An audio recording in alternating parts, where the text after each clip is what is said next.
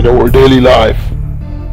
Sometimes we spend so much time and energy thinking about where we want to go that we don't notice where we happen to be.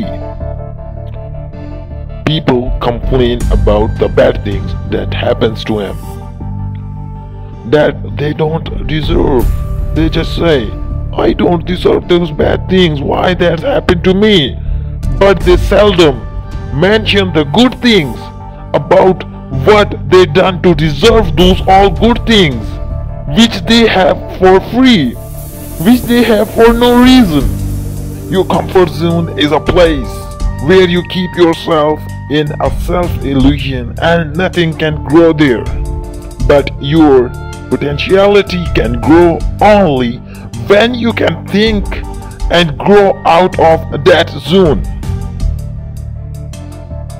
The soul that gives thanks can find comfort in everything, but the soul that complains can find comfort in nothing. They will always have the useless and meaningless reasons for their stress and anxiety and failures.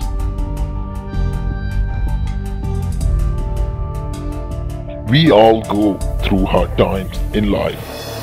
It's a part of being alive, and it's the reality we all have to deal with. There are times we forgot our values as a person because we are so blinded with two thoughts of loneliness, emptiness, and ego.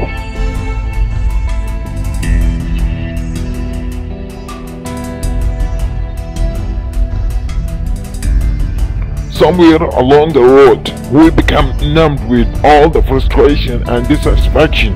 But life itself isn't always about darkness and sadness. Life is also filled with the colors and that make it beautiful. Along this path of darkness, there is always light waiting to be seen by our daunted heart.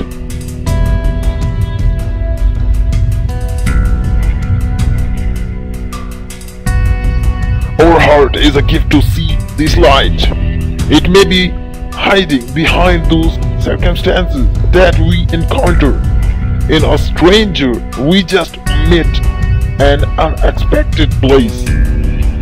A family who has been always there, but you just ignored because of your imperfect relationship with them.